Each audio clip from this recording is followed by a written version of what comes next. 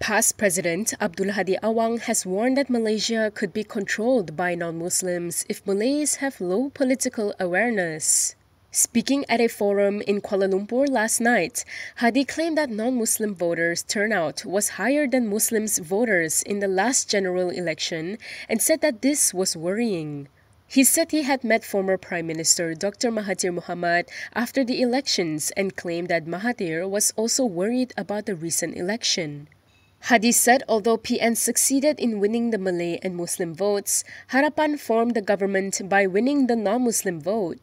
He also reiterated his claim that non-Muslim turnout was 98%, while Muslim turnout was only 68%.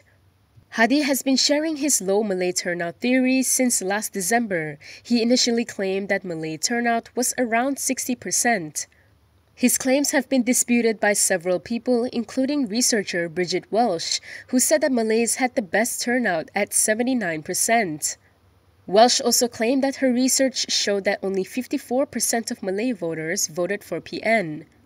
Meanwhile, Hadi said Malays must appreciate the importance of voting and elections.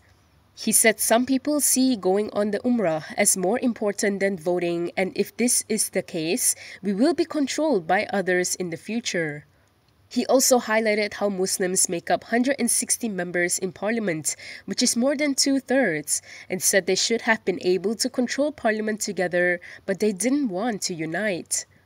He gave the example of Perak and Pahang, saying that PN could have collaborated with UMNO to form the state government. However, he claimed UMNO members were worried that it would be killed by PAS. He added that the fact is that Harapan is now killing UMNO.